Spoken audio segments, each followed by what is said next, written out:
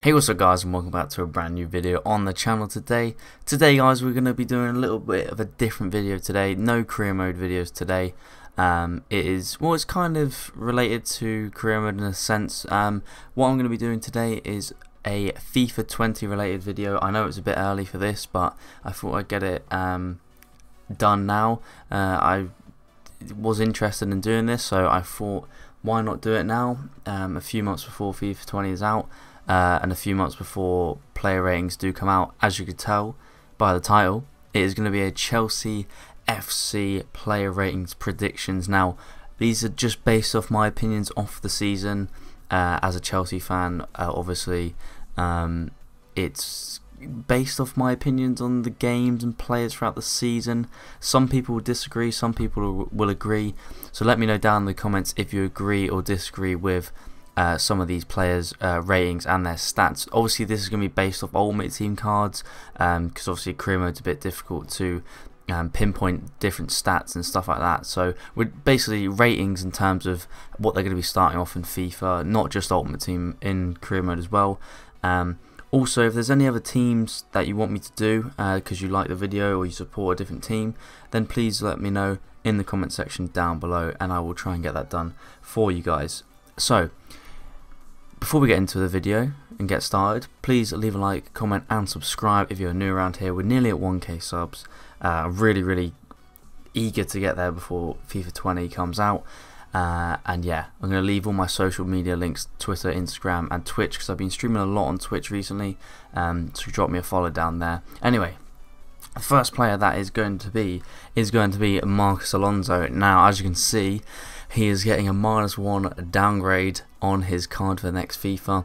This is purely because, as a Chelsea fan, you know, Marcos Alonso was brilliant under Conte, playing in a defensive system, but playing in a more attacking system, he just didn't fit the system, in my opinion. He wasn't very good in terms of passing. You know, it seemed like he got slower this season.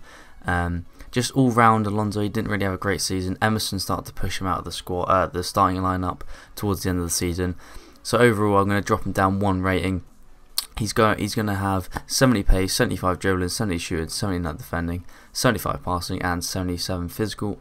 I just think that yeah, he just didn't warrant an upgrade, and I think over the course of the season, he wasn't at his best, and he wasn't anywhere near as good as last year. So moving on to the next player, which is going to be Ethan Ampadu. Now, Ampadu is quite a strange one because he's been injured for quite a while, especially this year, 2019. But before that, he was playing Europa League games, he was playing FA Cup games, he was playing very little Premier League action. So I think he did warrant a decent upgrade. I've bumped him up to a silver. Obviously, I couldn't find a silver card template, so I gave him a Future Stars card. And I bumped him up to a 66 rated from a 63 bronze. Bumped him up to 60 pace, 58 dribbling, 30 shooting, 64 defending, 61 passing and 65 physical, just because I think he did warrant these upgrades in the early stages of the season. Obviously, like I said, he got injured and he hasn't really featured since then, but hopefully he comes back from that. I think he was slowly starting to get back into it in like the development teams and stuff like that. But yeah, I think he does deserve an upgrade just because of the start of the season. And moving on to the next player, which is going to be Azpilicueta. Now, as much as I like Azpilicueta, I think after this season, I think he warrants a downgrade, just because, you know, obviously his FIFA card as a centre back. He played right back all season for us, and he's just not really a right back in my opinion. He's more of a centre back. He was quite slow this season. You know, he did make some great challenges, like defensive work was all right most of the time, but I think in terms of his attacking ability let him down this season. In terms of like his crossing this season was not great, and I just think he either will stay at 86 or he'll go down. But for me, I think he'll go down to an 85. I've dropped his stats down a bit to 74 pace, 72 dribbling, 55 shooting, 85 defending, 78 passing, sorry, and 76 physical, just because I think his season is the same as Alonso really. He didn't really improve, and he wasn't even the same as last year. So for me, Azpilicueta goes down 1 rating. Moving on to someone that is quite controversial in the Chelsea fan base, Ross Barkley. Now, some people are probably going to be a bit like, oh, why have you upgraded him? Now, I personally really like Ross Barkley, and I think he's played really, really well under Maurizio Sarri, who is probably on his way out as I'm recording this video, going off to Juventus. But I think Barkley warranted a 1 upgrade throughout the season, staying as a non-rare and ultimate team. I've given an 80 rating with 70 pace, 83 dribbling, 73 shooting, 54 defending, 80 passing, 75 physical. Barkley is one of those players, you know, he's quite simple in the way he plays, but I think he has warranted a upgrade, and that is what I'm giving him. Moving on, Christensen, another one kind of like Barkley. You know, people are kind of quick to jump on the bandwagon when he does something wrong, but when you look at the Europa League final, he was probably one of the best players on the pitch, and I think over the season he has developed under Sarri. Even though his game time's not as good, I still think he warrants a 1 upgrade. I've gone to an 83 obviously, 70 pace, 70 dribbling, 31 shooting, 84 defending, 66 passing and 72 physical. I just think he's had an alright season with under Sarri. I know, like I said, he hasn't played much action, but especially for our Europa League journey, he did play very well, and that is why I'm going to be giving him a 1+ upgrade. Moving on to Emerson. Now, one of the more worthy upgrades, as you may say. Emerson, he's gone from a 76 to a 79, and I've made him a rare as well because I think he's really improved under Sarri. I think Sarri's like tactics and the way he plays football is perfect for Emerson, bombing up the pitch, overlapping the left wing. Well, Hazard was, but not anymore. So I've decided to give him a +3 overall, 79 rated, 80 pace, 79 dribbling, 60 shooting, 70 defending, 68 passing and 65 physical. He's had a really, really good season. Obviously, he's breaking through towards the end of this season, and I think he's one of the main people that deserve a big upgrade to his card and to his player in FIFA next year. So, moving on, we go to Olivier Giroud. Now, he's the first one that is staying at the same rating. Potentially he may drop, but because he was the Europa League's top goal scorer this season, I don't think he'll drop. I've bumped him up a little bit of pace, even though he's getting older, because this season I think the way that Sarri plays his team, I think it kind of like makes him play a bit quicker and stuff like that. That's why I've bumped his passing up as well, and his physical, because he was doing really well at holding the ball up this year, even though, like I said, like with Christensen, his lack of game time didn't really help, but I think that's why he's going to stay the same rating in my opinion. Moving on to Callum Hudson-Odoi. Now, this is quite controversial, as in because it is a +7 upgrade, but because of the breakthrough season, it's kind of like Rashford in the sense when he had his breakthrough season from the youth academy. I do think he warrants at least getting a gold card, and I'm giving him the basic of basic gold card, 75 rated from a 68 silver, purely because he has improved massively under Sarri, and I think he does deserve this big upgrade.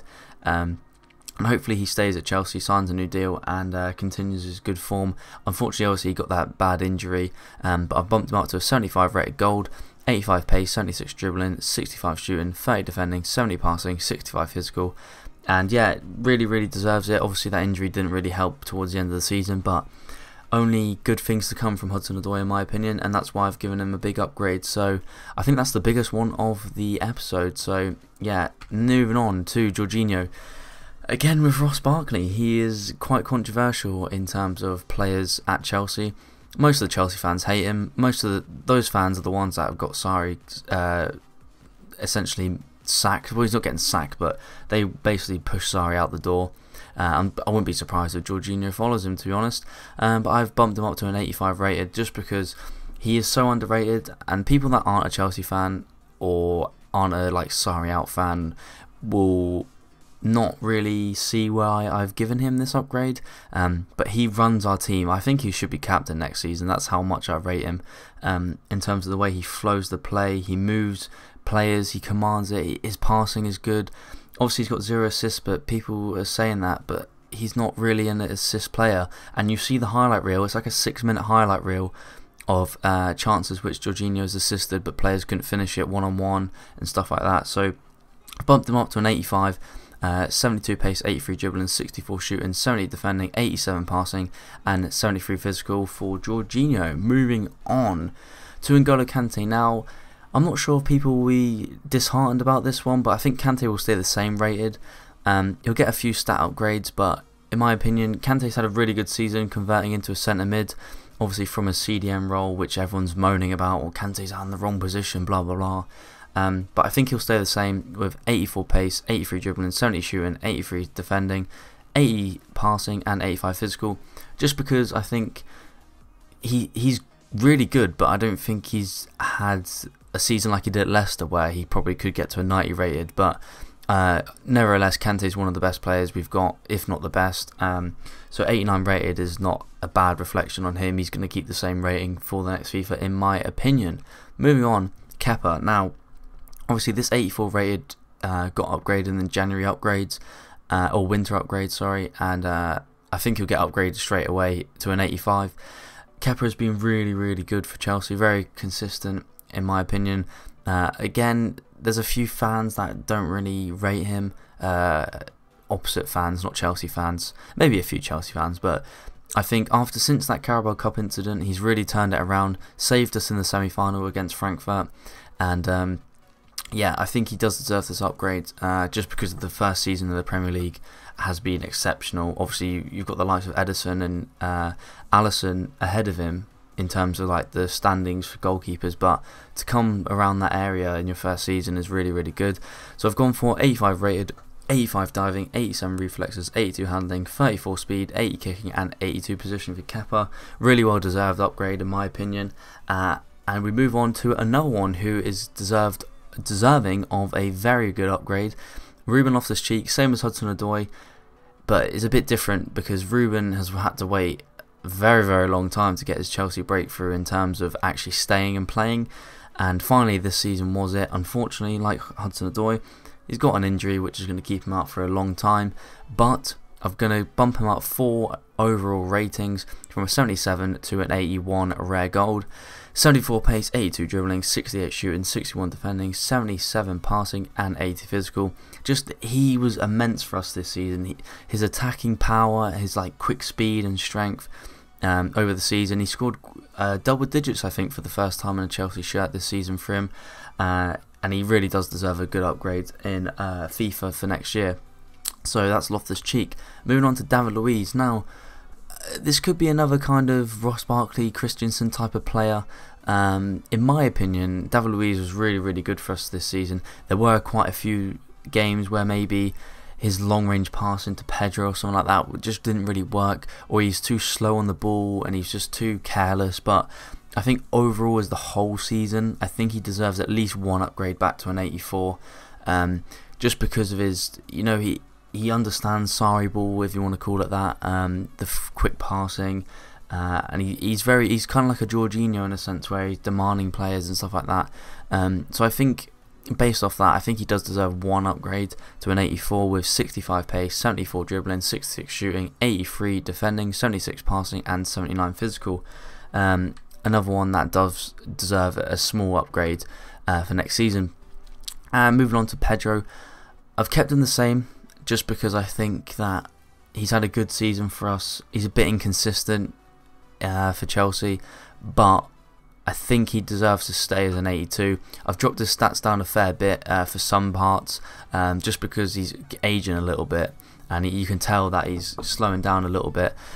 So I've given him 74 pace, I've lowered that down, 85 dribbling, I've bumped it up a couple of numbers there, because I've noticed a lot Pedro's really good at dribbling, then he kind of stops, you know, he kind of stops when he gets towards the edge of the box, you know.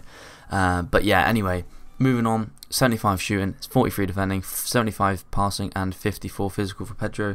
Like I said, probably didn't warrant a downgrade, so I've kept him at the same, because obviously, in my opinion, he didn't really deserve an upgrade either. So, moving on to the new signing for Chelsea, Christian Pulisic. Now, obviously, being a Chelsea fan, didn't really watch much of Dortmund last year, so I couldn't really justify his thing. But because he's got to move to Chelsea, obviously a big club in England, and I just think that EA might just bump him up one rating, because why not, you know, because he's moving to a new club in the Premier League. and they're just going to bump him up one. I don't really know. I couldn't really give much, so I could have just kept them the same, but I thought, why not give him that 1+ to an 80 rated. So we've gone with 92 pace, 85 dribbling, 70 shooting, 36 defending, 71 passing, and 58 physical, because he's not exactly a big lad, Christian Pulisic, so he's quite weak. But that's what I've done for Pulisic. We move on to Rudiger. Now, he has definitely deserved at least this 2 upgrade, in my opinion. He's been really solid for us. Obviously, he's had a few injury problems with his knee towards the end of the season, which didn't really help. Kept him out of the Europa League final, but it didn't stop him partying though at the end of the game. But I've given him an 83 rated from an 81, 75 pace, 63 dribbling, 40 shooting, 84 defending, 68 passing, and 80 physical for Rudiger, with a 2+ overall upgrade. Moving on to one of the last players now, Willian. Unfortunately, I'm going to have to give him a downgrade to 83, just because this season, people like Willy Bolly, Lewis Dunk, I think, Shane Duffy, they're centre-backs playing for relegation battle teams, and they all scored more goals than Willian this season. That just sums it up, in my opinion. I don't need to say anything more about Willian. So 83 rated, 87 pace, 86 dribbling, 76 shooting, 49 defending, 79 passing, 60 physical, with a -1 overall downgrade for Willian. And moving on to the final player, unfortunately I've given him a -2 downgrade, even though I do love Zappacosta. I think he's a great person to have around, but because of the lack of game time, he hardly played this season. I don't think he played more than like 10 games overall. So unfortunately I'm going to have to give him a downgrade to a 77, just because I think that's what FIFA will probably do, as much as I like him. And I actually think he's a good player, but you know, with the transfer ban, maybe he actually might start next season at right back, because Reece James is now injured for like 3 or 4 months. Anyway, 76 pace, 74 dribbling, 64 shooting, 75 defending, 70 passing, and 70 physical for Zappacosta. And that concludes my Chelsea FIFA 20 player prediction ratings. Let me know down in the comment section below if you made it to the end of the video, if you agree or disagree with any of the player ratings that I have shown from my opinions, and any other teams that you want me to try and do for the future. And if you like the video, let me know in the comments, or by leaving a like. Subscribe if you're new around here, and I'll see you guys in the next video. Peace!